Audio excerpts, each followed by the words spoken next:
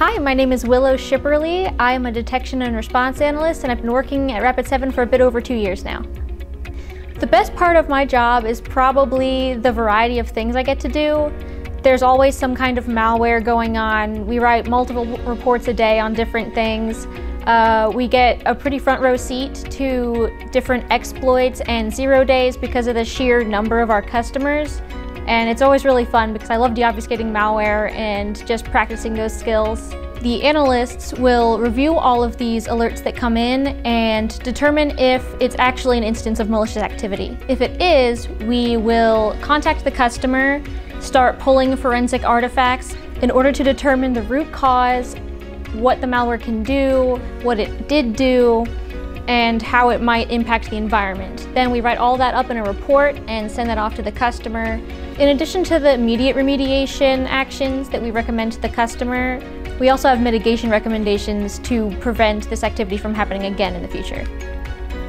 A typical day is kind of hard to describe because we have so many different things that we can be doing. In addition to reviewing alerts that might indicate suspicious or malicious activity, we do compromise assessments and hunt for indicators of compromise or suspicious activity that might not have been caught by alerts. But overall, you're allowed to do whatever you are most driven to do at that moment, and luckily we all just really love malware here, so it tends to work out. The thing I find most motivating working here and that really keeps me going is that I can always be learning and growing. There are so many experienced and talented people here that are always willing to answer questions, and anytime someone finds something interesting, they'll just, post about it, they'll share. We're always willing to explain things to each other. And because of all the variety of stuff I get to see, there's always something new to learn or a skill to practice. It's really great.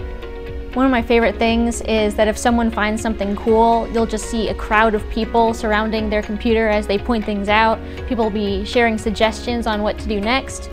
And all of that just really makes it feel more alive.